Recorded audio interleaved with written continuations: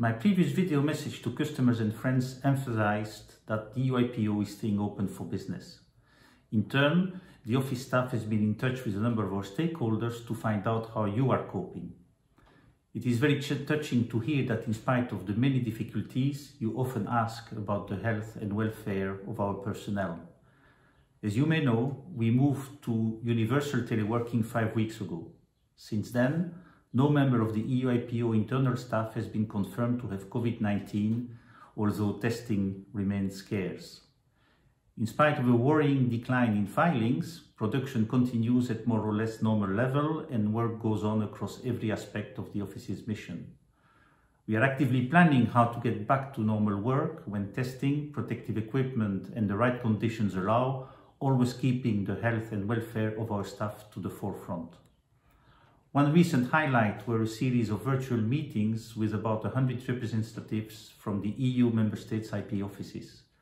The office detailed its plan to help SMEs as part of our upcoming strategy, and this relies on close cooperation with everybody who took part in these meetings.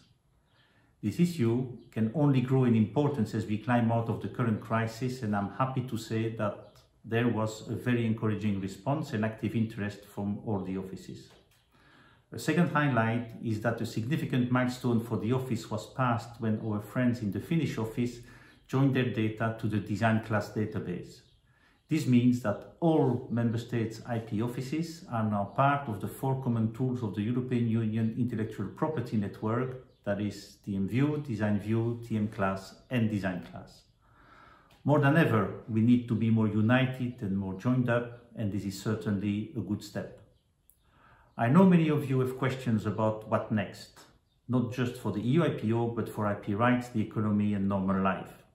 Clearly, I can't answer every question in these videos, but in future, I will try to deal with at least some of those related to IP rights and the office's work.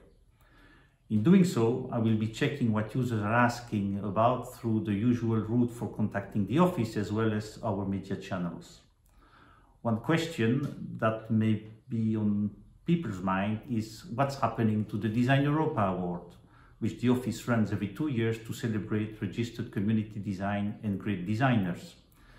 This time round, the award is scheduled to Eindhoven in the Netherlands as from 20th of October. We are standing by this event and this schedule in the hope and confidence that it will be as inspiring a celebration as the previous ones.